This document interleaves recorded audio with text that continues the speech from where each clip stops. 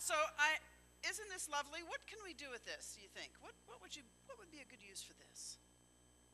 Coffee. Anybody else need coffee this morning? Coffee would be an excellent use for that. What else? Ice cream would be an excellent use for that. Put it right in there, boy. That's a meal. What's that? A potted plant would be a good use for that. Soup, somebody said, would be a good use for that. So if you were given this, this would be something very useful, right? But you might want to take a little closer look at what's inside. Ooh, it's even sticking it's sticking everywhere. Would you now use this if you knew that this was inside of it?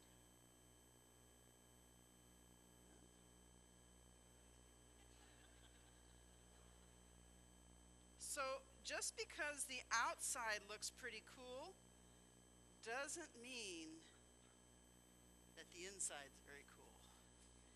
You know, Jesus said the same thing about us too. He said to the folks who were his brothers, he said, you know, you guys work really hard to look good, but you need to clean the inside. It's still all over.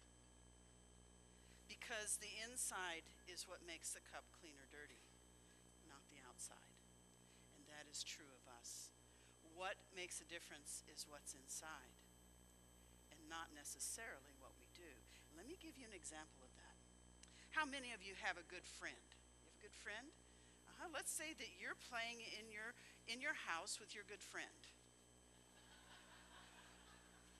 There you go. So you're all playing together.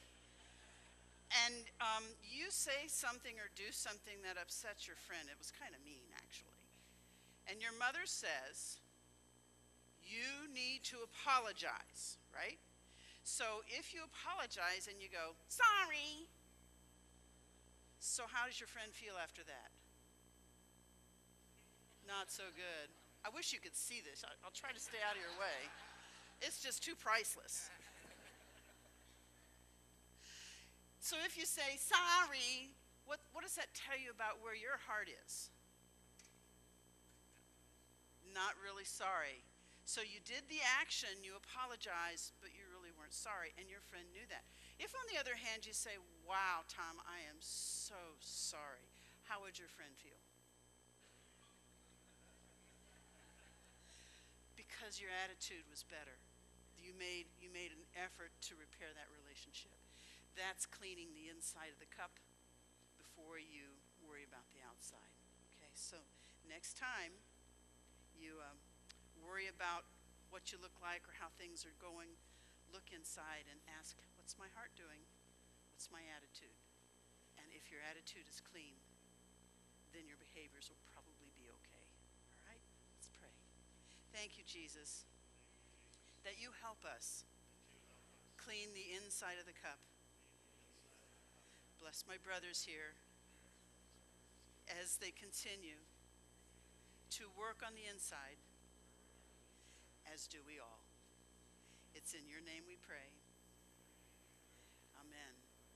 Y'all were exceptionally wonderful